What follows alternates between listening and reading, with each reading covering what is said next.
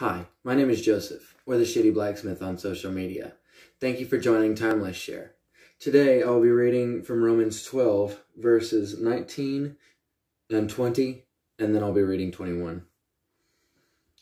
Friends, do not avenge yourselves. Instead, leave room for his wrath.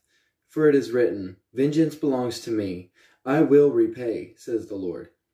But if your enemy is hungry, feed him. If he is thirsty, give him something to drink. For in doing so, you will be heaping fiery coals on his head. According to my footnotes, we also need to read Proverbs 25 verses 21 and 22. If your enemy is hungry, give him food to eat. And if he is thirsty, give him water to drink. For you will heap coals on his head, and the Lord will reward you. The Bible says you will heap coals on their head.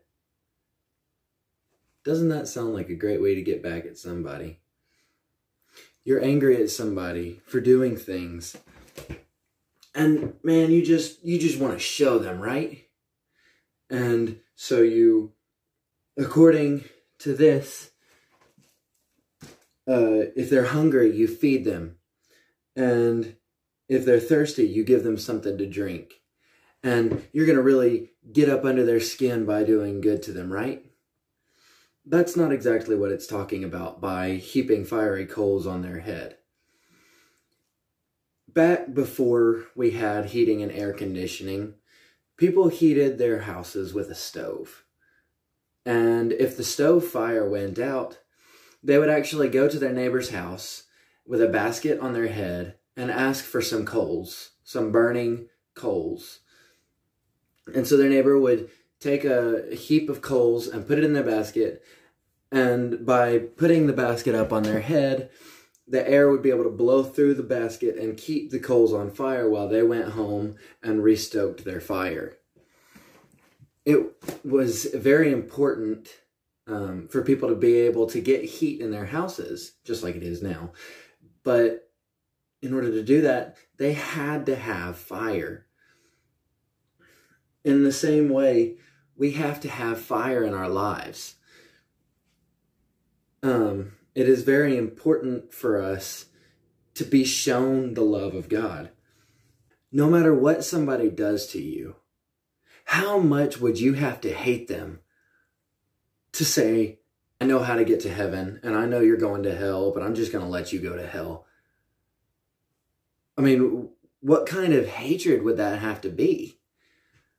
There's nobody at all who I hate badly enough to say, "I hope you go to hell." It doesn't matter what you do to me. My goal is going to be to show you the love of God so that I can kindle a fire in your life for God, so that you can have the blessings that I've experienced in my own life from God, so that you can have the hope and the peace from God, so that you can go and live with God for the rest of eternity and not be separated from Him, burning in hell. So when it says, in doing so, you will be heaping fiery coals on his head, that's not saying this is how you get back at them. That's saying this is how you show them love. This is how you show them grace and mercy, just like what God showed you when He died on the cross to forgive you from the sins that you had done to Him and to forgive me of the sins that I've done to Him. Verse 21 says, "Do not be conquered by evil, but conquer evil with good." This is a very profound thing in our culture.